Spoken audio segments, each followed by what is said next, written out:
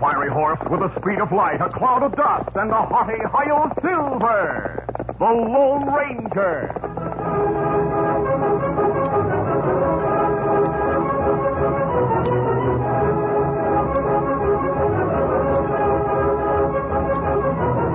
With his faithful Indian companion Tonto, the daring and resourceful masked rider of the plains led the fight for law and order in the early western United States.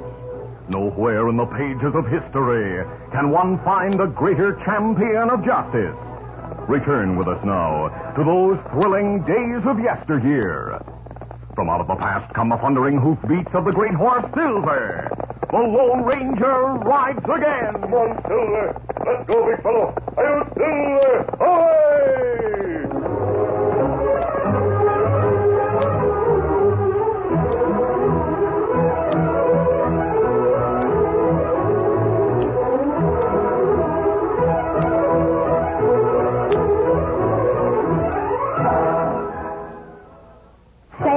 Sam is the smartest boy who ever shouted, ship ahoy! He can weather any storm that blows. He's got go power from Cheerios. Yes, he's got go power. There he goes.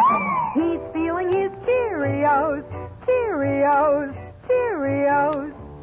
And so will you. Once you're eating Cheerios every breakfast, you'll say the Cheerios taste simply wonderful, too. They're already cooked, shaped like little round O's, and just full of good toasted oat flavor. Pour out a big bowlful, add fresh milk, and pitch in. You can almost feel the go power. For a Cheerios breakfast is one of the finest ways you can get the vitamins, proteins, and minerals your body needs. A bowl of Cheerios and milk really starts your day right. Helps give you the good red blood, strong bones, and muscles. Go power, you'll get it from Cheerios.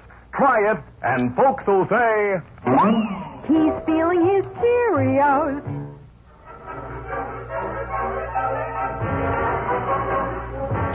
When veteran editor Julian Carter started a newspaper, the Daily Leader, in Meade City, at the request of Mayor Tom Gilroy, the two men hoped it would help clean up the town. Cafe owner and gambler Thorne Stewart was the chief target for Carter's news and editorial arrows.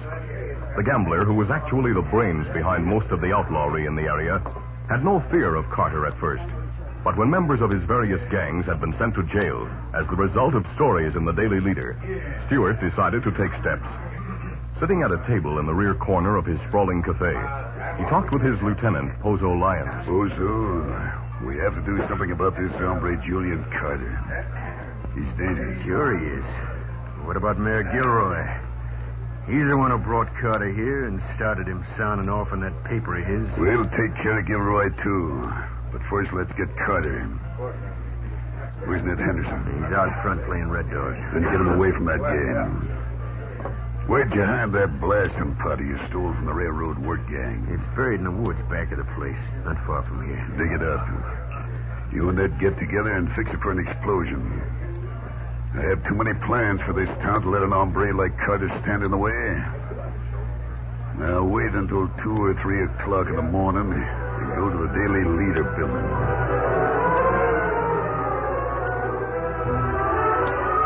At 3 o'clock the next morning, Pozo Lyons and Ned Henderson set off the explosion that wrecked the greatest part of the newspaper building. They escaped into the nearby woods as the explosion rent the still night air. We did a good job, Ned. Yeah. Look back. The place is on fire. Mayor Tom Gilroy was among those who helped form a bucket brigade to extinguish the fire. Soon the flames were under control, and Gilroy joined Julian Carter, who stood watching the partly demolished building. Well, Tom, most of the structure's gone. Yes, you've only half a building now. But the soul's still there, Tom. The press hasn't been destroyed. At least not completely. You think you can repair it? Because if you do, I'll help you. We'll start first thing in the morning, Tom. If Thorne Stewart thinks he can stop me... Julian, you think Stewart did this? Why, certainly. Not personally, of course. He's too smart for that. But I'd bet my life he's behind this. And I'll have him arrested at once. It'd be a waste of time, Tom. Stewart's no fool. We know that. We haven't been able to prove anything against him yet. I'm sure if you question him now, he'll have an alibi for every minute tonight. Maybe he will have, but I intend to find out. I'll have Sheriff Blake arrest him at once. Sheriff Blake, on Tom Gilroy's orders, picked up Thorne Stewart. But there were a dozen witnesses to prove that Stewart hadn't left his cafe all night. And so he was set free in a matter of minutes. The Lone Ranger and Tonto, camped in the hills outside Meade City, had heard the explosion in the town. They saw the flames that lit the sky and set out for the town at once. When they reached the town, there was no sign of flames and the streets were deserted. Oh, we're too late to help, Tonto. They must have taken quick control of the fire. We'd better learn what happened anyway. Well, there was an explosion before the fire started. I'd like to know how that occurred and where. Well, me find out, Kimasabi. Cafe's still open. Then go to them and get the story. I'll meet you here. Me not take long. Get him up, Scout.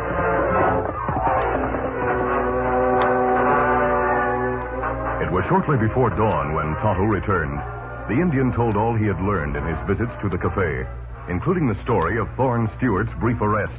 Thorne Stewart, huh? Him bad one. He's one of the reasons we've come to Meade City, Tonto. When I heard he was here and learned how lawless the town had become, I decided we'd better investigate. Kimasabi. Yes? Man we know published newspaper. Oh? Who's that? Him named Carter. Julian Carter? No wonder the crooks have tried to destroy his newspaper. Julian Carter's not the kind who'll give up. And as long as he carries on his crusade against outlaws, his life will be in danger. From now on, we'll keep an eye on him and on Thorne Stewart. The next day, Julian Carter and his friend, Mayor Tom Gilroy, worked hard, putting the damaged printing press together. Finally, late in the afternoon, it was in working order once more. A few minutes later, Pozo Lyon made his way through the rear door to Thorne Stewart's office at the side of the cafe. Boss, you know what? Carter and the mayor have been working on the press right out in the open. They fixed it. I passed the place just now and it was working. Well, you better make sure they don't put out that paper again. I want Carter silenced. And why not do it the easy way? He's right out in the open now, an easy target. I could take him just like that. Gilroy, too, if you want me to. Gilroy, huh? Say, why not Gilroy, too? Well, I told you that once before, boss. He's the one who started this. Pozo, did you notice if Sheriff Blake's around town? Yeah, he's in his office. I saw him there on my way here. That's why I had to pull back and come here the roundabout way. I didn't want him to see me. Why do you ask, boss? Get Ned Henderson, mask yourselves, and use rifles. If they're in the open like you say, they are. Setups, boss. And we can take shots at him without being seen from the street. Good. But wait about 10 or 15 minutes. I'm going to the sheriff's office. What? Don't look so surprised. Yeah, I'll go to Blake because I need an alibi while the shooting's taking place. What better alibi could I have than a sheriff who'll swear I was with him while something was happening? Say, boss, that's a good one. I'm going to have Blake ride out of town with me right away. Oh? I'll give him some cock and bull story about trying to help find the men who blasted the Daily Leader building. Now, wait until you see me ride out of town with the sheriff and his posse. It'll be getting dark then, but not too dark to shoot an easy target. That's right. Ned's at Randy's Cafe. I'll go around back of the place and get him. All right. Only remember what I told you. Wait until I get Blake out of town. Come on. Right.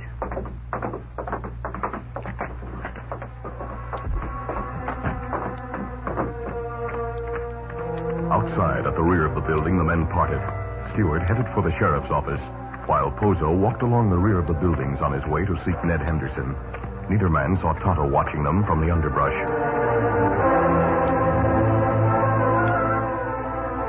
A few minutes later, the Indian returned to the grove of trees just outside town, where the Lone Ranger had been waiting. Tonto reported. Me watch cafe office. Like you say, Kimasabi. And wait long time. Man sneak in little while ago. Then come out just now with Stewart. Where'd they go? Me not sure. Stewart walk into street. Other man sneak behind buildings. Maybe go to where we watched Carter before. Then we'd better go to that place again. We'll continue to watch Julian Carter without his knowing it. Him still working in building. Me see him there. Then let's go. Easy, steady. Easy, fella. Easy, fella. Come on, Silver. Get him up, Scout.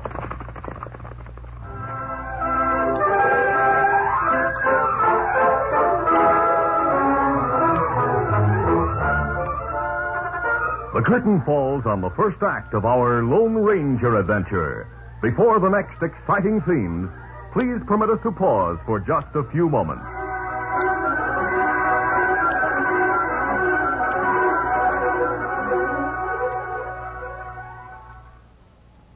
Hunter Harry is a boy of 5. He brings wild animals back alive. He can capture lions 'cause he knows he's got go power from Cheerios. Yes, he's got go power. There he goes. He's feeling his Cheerios. Cheerios. Cheerios. Cheerios, the cereal everybody loves. No other cereal looks like Cheerios. It's shaped like little letter O's. No other cereal tastes like Cheerios. It's the only ready-to-eat cereal with this fresh toasted oat flavor. No other cereal is like Cheerios. You see, Cheerios is made from oats, and every delicious spoonful of Cheerios and milk is real muscle-building food. Each spoonful contains vitamins, minerals, and proteins your body needs. Yes, the good things in a Cheerios breakfast do good things for your body. Help you have healthy nerves, good red blood, strong bones and muscles. Have Cheerios every morning. Then you'll hear people say, He's feeling his Cheerios.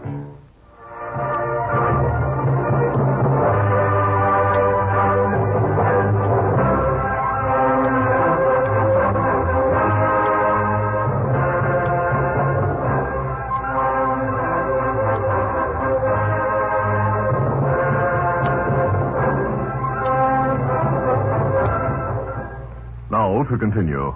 As the Lone Ranger and Tonto made their way through the underbrush to a spot where they might watch Julian Carter, a body of horsemen set out from the sheriff's office heading west. Thorne Stewart's plan had worked. He had spurred Sheriff Blake and his posse into immediate action, and now the lawmen with Stewart were riding out of town on a phantom chase.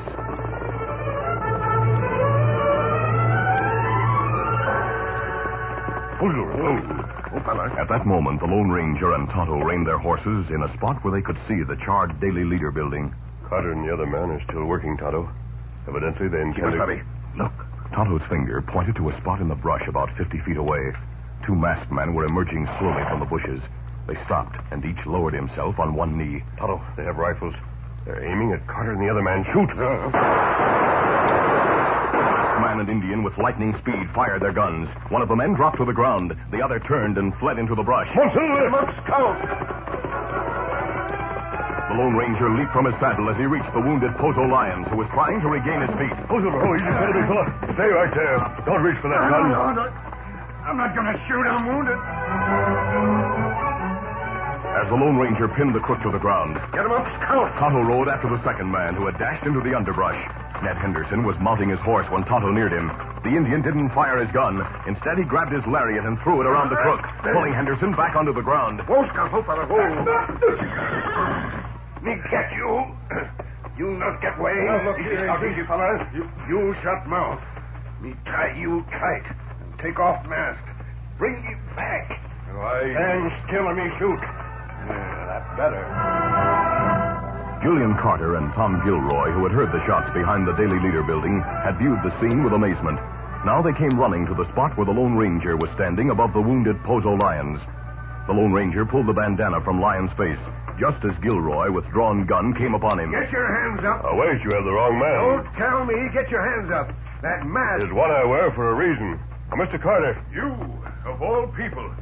What's happening here? Tonto and I came upon this man and another one just as they started to shoot at you. What? Julian, what is this? Who is this man in the mask? A friend, Tom. A great friend, I assure you.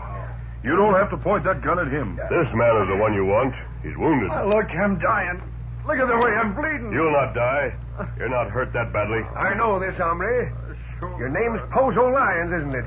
You came into this town when... Hey, look. Here comes Tonto with the other man. Huh? He has him tied up with a lariat. I know that one, too. Ned Henderson. Say, he used to be one of Stewart's men. Back in Dodge City, when I was there, he was arrested for a stage holdup. Oh, Scout. Oh, fella. Me get this one, too. Good work, Tonto. Oh, look. You can't let me stay here to die. Get me to a doctor. Easy, Scout. Easy, fella. Kimasabi, that man's one me tell you about before. One who go to Stewart's office. What's that? Pozo Lyons was at Stewart's office? Me see him there. Them leave together a little while ago. I saw Stewart with Sheriff Blake and his posse. They rode out of town.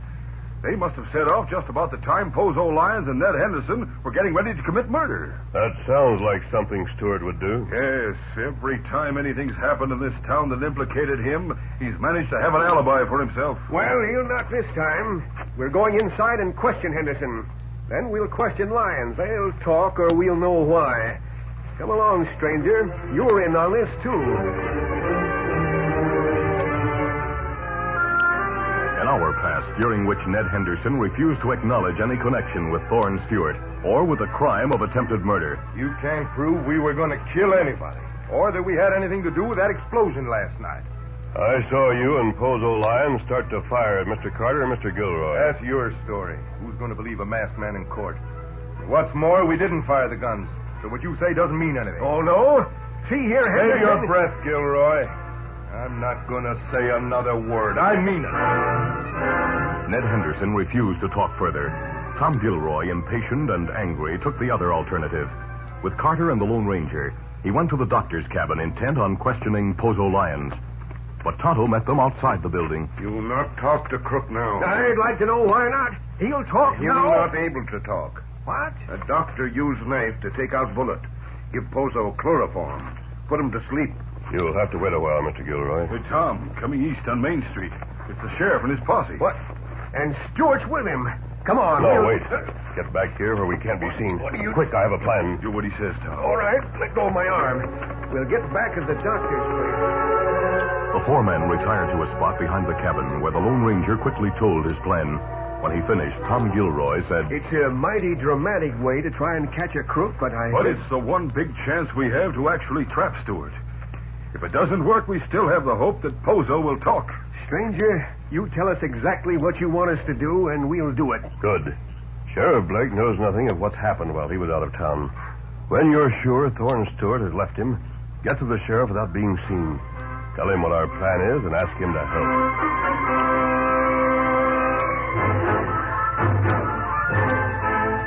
An hour passed. Thorne Stewart, back in his office at the rear of the cafe, was growing impatient and puzzled. He had received no word of any shooting in town, nor had he heard from Pozo Lyons or Ned. Then he heard a knock on the rear door. When he opened it, a masked man stood there. Don't reach for your gun. You're covered. Close the door. Who are you? What do you want? Stewart, I had to get here as soon as possible. They've taken Pozo Lyons and Ned Henderson. Taken? What do you mean? Who's taking them? Can't you guess? They messed up that job this afternoon. They were caught before they could kill Carter. Pozo was shot. Shot? Killed? No, he's over in Dr. Phillips' office. But he's unconscious and not able to talk yet. Ned Henderson's in the jailhouse behind the sheriff's office. I didn't know that. I was with the sheriff. Yes, I know. I was with Ned and I got the story. Your alibi is good, but it's not going to hold up once they start working on Pozo when he recovers. They'll make him talk. He can't prove anything against me. Wait a minute. Who are you? Does that matter? I was with Pozo and Ned today. That should be enough. Did you ever see a lawman wearing a mask? No, I haven't. If you agree, I'll get Henderson out of the jailhouse before he talks. You'll do that? Yes. I have reasons of my own for wanting him free. I can get him out, too. Well, what do you say? I don't get the angle. But if you do that... I'll have him out in a few minutes. They'll never know what happened. Before Stewart could say another word, the Lone Ranger, still holding his gun, went out the door and disappeared in the darkness. When Thorne Stewart heard the banging outside the rear door of his office, he reached for his gun. Then slowly he went to the door and opened it, unaware that the door behind him had opened slightly. Boss, here I am. I got out. Step inside before someone sees you. The masked man did it, boss. Said you want me to come here. I didn't say that. What? You should know better than to come here after escaping from jail. Well, you'll have to get out again. But first, tell me, what happened this afternoon? Ned Henderson told of the attempted murder and the aftermath. Say, Ned, you didn't tell him anything about the explosion last night? No, I didn't say a word. Said I didn't know you. But what about Pozo, boss? That's what I'm afraid of. If he's hurt badly and going to die, he might get a bad case of conscience. What the masked man said is true. What'd he say? That the alibi set up with the sheriff wouldn't stick once Pozo started to talk. I wanted you to kill Cutter and Gilroy, but you fell down. That's the first time. We've done a lot of jobs for you since we came here, boss, and they all went over big. You messed up that thing last night. You didn't destroy Carter's printing press. Well, there were other jobs, I tell you. What about the Lawrence Bank holdup, the Dodge City stage? We handled those. After I set them up for you, yeah. But, Ned, you can't stay here. First, I want you to try to get into the doctor's office. I want you to kill Pozo so he'll not talk you. I'm afraid that's another job you'll fall down, Stewart. The masked man again. Why, you... My wrist, I'm shot. I'm shooting. Don't move, Henderson. Gilroy, Carter. Yes, Stewart, with Sheriff Blake, too. Arrest him, Sheriff. All right. Take Henderson back to the jailhouse, too. It was a trick. Yes, the masked man thought of it and it worked. You were listening outside the door of the cafe, is that it? That's right, Stewart.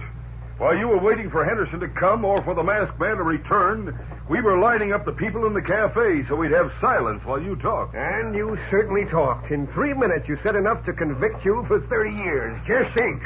He was the one behind the Lawrence Bank holdup. And the stage robbery, too. We have plenty of witnesses to everything, Stewart. But we'll get Pozo to talk and cement our case against you. Maybe you'll talk also, Henderson. Yeah, maybe. I've said too much already. And it's all on account of that masked hombre. If he hadn't... Wait, Julian, where is he?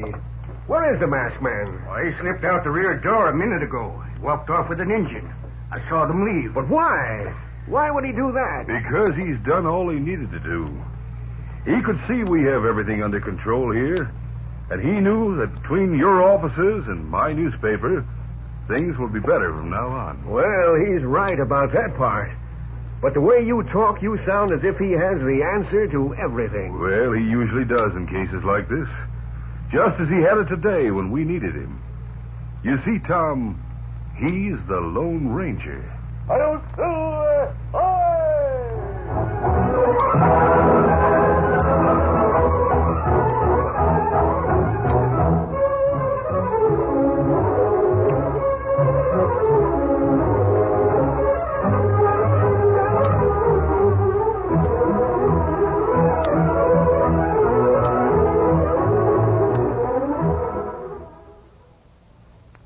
Champions are made, not born. Yes, sir. Get on your way. Get on your way. Get on your way with Wheaties. The road to success doesn't seem so rocky, does it, knowing that champions are made, not born? Take the life story of Bob Lemon, ace pitcher for the Cleveland Indians. Bob played infield at Wilson High. That's where he got his batting eye. He worked instead of merely wishing. To be a champ was Bob's ambition. So he chose Wheaties for top condition. A pitcher now, Bob's made his mark. He still relies on Wheaties' spark. Bob Lemon, a Wheaties regular now for 19 years. A long time to be storing up whole wheat power. There's a whole kernel of wheat in every Wheaties flake. Burn it in, Bob. Keep 'em swinging. He's on his way, on his way. He's on his way, on his way. Get on your way with Wheaties. 'Cause champions are made, not born. Yes, sir. Get on your way. Get on your way. Get on your way with Wheaties. Breakfast of champions.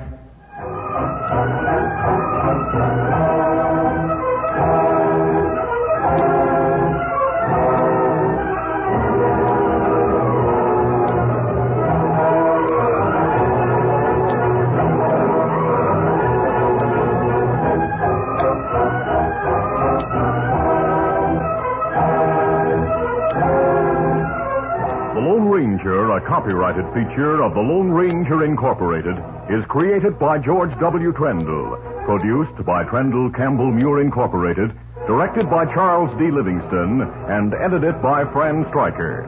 The part of the Lone Ranger is played by Brace Beamer. Your announcer, Fred Foy.